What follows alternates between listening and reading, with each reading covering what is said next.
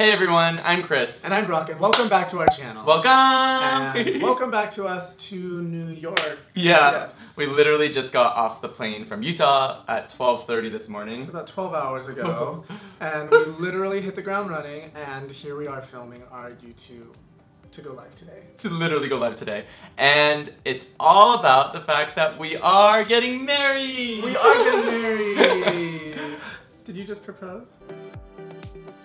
I didn't just propose. I proposed over a year and a half ago. If you're new here, we got engaged January of 2018 when Chris proposed, and then I proposed to him in August of 2018. But I think we'll do a different video specifically dedicated chatting about it. Why there were two proposals, why our wedding is 2 years late. Also maybe like how we knew that we were going to get married, or we were going to propose to each other, right? Yeah. Also, if you're new to the channel, like Brock said, we have videos on our channel, so we'll put them up here for our proposals. Bloop, bloop. Alright. But yeah, so it's been a while in terms of us actually being engaged, and I think wedding planning didn't really start until what?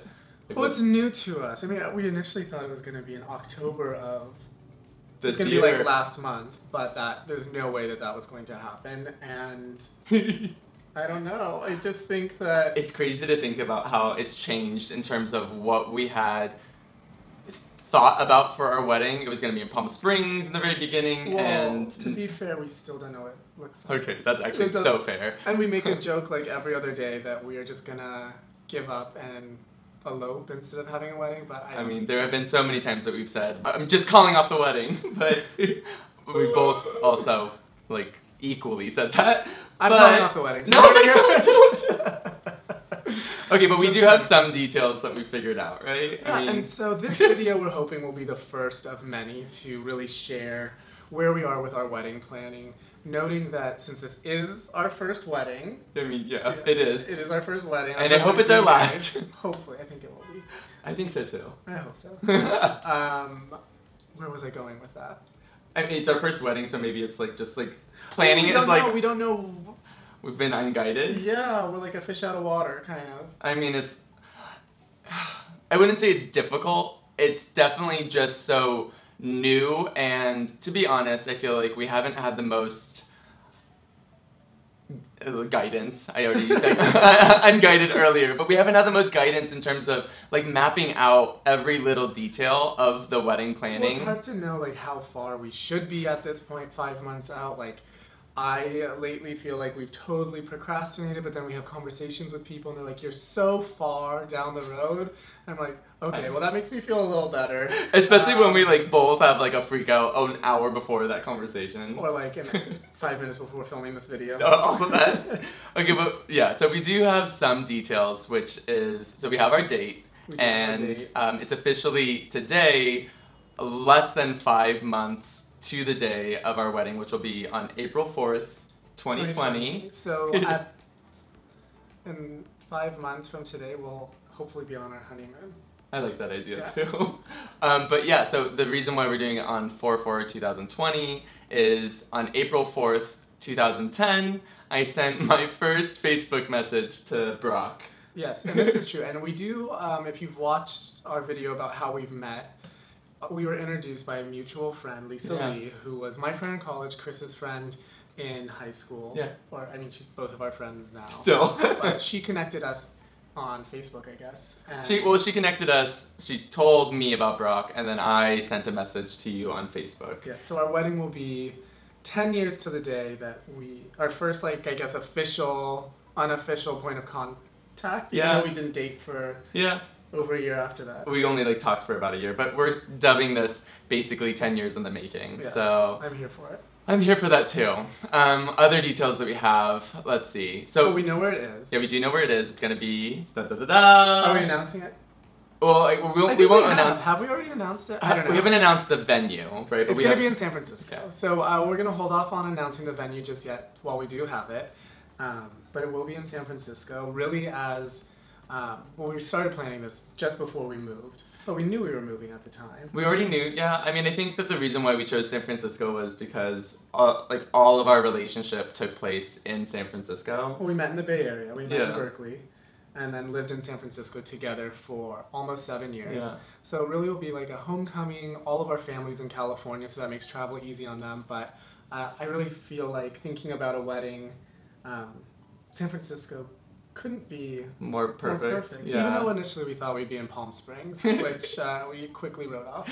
I think also there's just something about San Francisco that, and the venue is so perfect, and I can't wait to share that when the time comes. But San Francisco is honestly where we've left our heart, and I mean, we're in New York now, and hustling, and the hustle is real, but I think it's gonna feel so good to have our special day be in a place that like really grew us, we grew together. Yeah. So it'll be really exciting, and gosh. Yeah.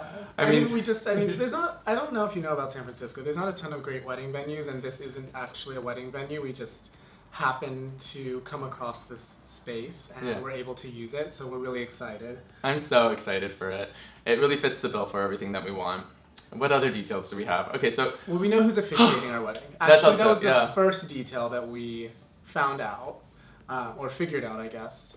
We asked our good friend and mentor, Kevin Sharkey, to officiate our wedding, which is super, super exciting. And it's, I think, very important that he was a part of the wedding in some capacity, and I was just amazed, maybe not amazed, but just really thankful that he accepted our request for him to be... If you're watching this, thank you, Kevin. Our officiant, because he's just been such a pivotal person to us in terms of... Very unexpected presence in our life, I feel like. We met him very happenstance, and he's been a great friend of ours for the last 4 years. He's helped us both, like, personally, individually. I think he's added so much inspiration and guidance in terms of our relationship, as well as, like, our professional careers and just life and kind of taking things... It's truly amazing, and I don't think that there's anyone else who could do it. We also said that this video was going to be so short, and we're giving so many details, but obviously this is clear of how much we have going on in terms of this wedding planning. We do have a lot. I mean, this is making me feel a little better about it. Oh, that's good. Yeah. We also have our save the dates going out. We might pop them in here. Yeah. Or over there, or I don't know. They look really cool, and so we went digital for them, but we will be going for more traditional invitations, right? Well, we did do digital, but we will be sending out some paper save the dates, because we do have some members of our family that are a little bit more traditional or don't have email, which there are people that exist that don't have email. Who didn't have email? Your grandma? Yeah, my grandma does. Oh, yeah. There's a few. Also, my great aunt definitely doesn't use her email as much, so she'll be getting a paper save the date, as well as everyone will be getting paper or paper invitations, printed invitations. Yeah. I mean, so yeah, that'll be something that we chat about more in the future. We also want to chat about our wedding parties. We have a bachelor party and what that's going to look like. Figuring out all the rest of the details, you know, like what we're wearing, who's in our parties, how we selected them, how we invited them to be in our parties, our guest lists. It's changed so much, our guest list. Oh my gosh. Like on the plane ride from San Francisco to Bali after I proposed to Brock, we came up with our first draft of our wedding list. It's been through so many different iterations at this point, but it's finally feeling like it's in a really good place. It looks like we're going to land on probably somewhere between 120 to 150 guests I would say, total, yeah. Give or take. I think it's going to be 150, but that's where my bet is. I'm hoping it's a little less, just because... Gotta save money. Yeah! This is going to be the most expensive dinner that we've ever paid for our friends and family. Now, where did you come up with that line? Brock used that like literally 2 weeks ago, and I've been using it ever since. Gosh. Well, when I'm right, I'm right. What else? I mean, there's so many different details within a wedding that you don't think about. And so we're also curious what you want to see more of, and if there's details that you think that we should be sharing, or if you have questions, or questions that maybe we're not even thinking of answering. Which would be helpful. Yeah. I think also just in general, we want this to be a resource for, and just like a source of entertainment and love, but we want to make this like a series that's documenting our wedding in a real and raw way. Just as it's happening. Especially as, like Brock mentioned in the very beginning, you know, we haven't had like the most clear representation of what a wedding could be for two men or just us, you know, or two women, or just two people in the modern world, you know. Yeah. A lot of traditions I think are a little antiquated, and some of them are great to carry on, but then there's so much room of flexibility to create our own traditions, like, for example, us both proposing to each other. Yeah. Or are we both gonna wear white? I don't know. Are yeah. we? I mean, there's so many.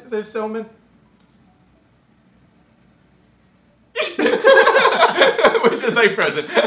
There's so many options and opportunities, it's infinite. Right? I think, you know, the traditional idea of a wedding is there's a bride and a groom, but why can't we be two brides? Or two grooms. Or two grooms if we want, you know, why can't there be a bridegroom, you know? Why can't there be a groom bride?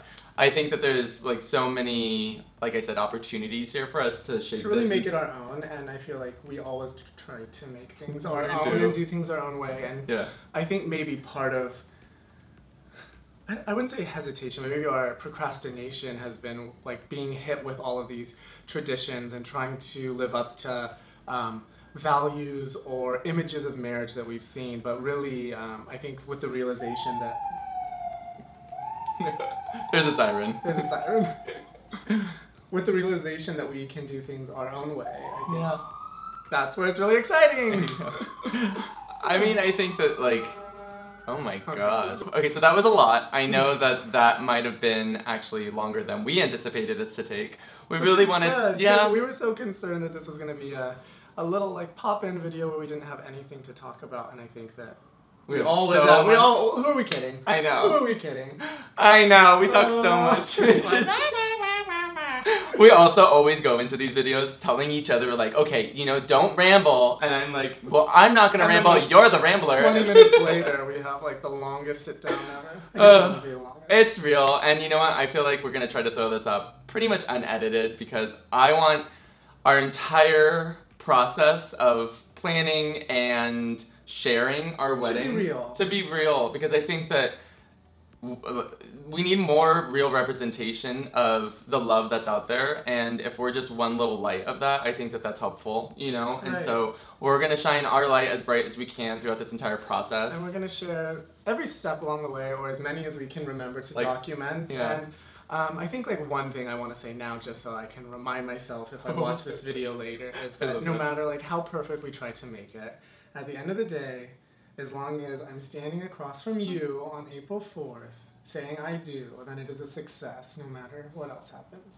And I love you. You're gonna make me cry.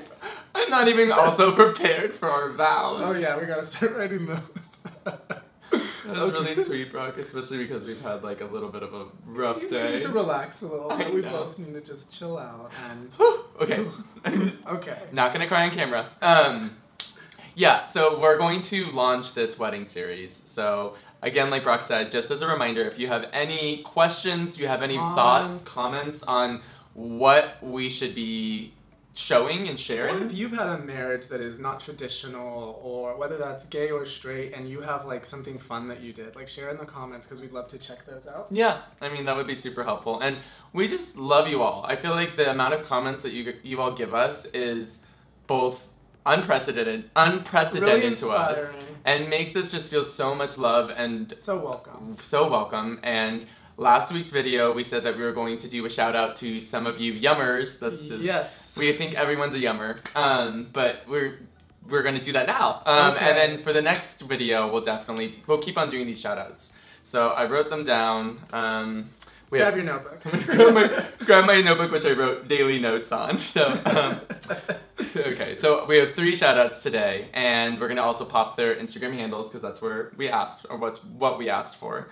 The first one is Jan Hernandez. So hey, Jan Hernandez. Hi, Jan. Hey. Second one is Austin Musgrove. Hey, Austin. And then the third one is Alyssa Stephanie. Hey, Alyssa. Hi, Alyssa Stephanie. I hope you all are having a great day, and thank you so much for watching. Yeah, thank you all. If you haven't yet, please subscribe. And follow us on Instagram, Twitter, TikTok, Facebook, Pinterest. We're Yummertime everywhere. We're Yummertime everywhere. Is that our slogan? Yummertime everywhere. Yummertime everywhere. For a good time, call Yummertime. Another Brockism he stole. Shh. Okay. Alright, well we love you all. Love you all so much. Have a great day. Have a great day.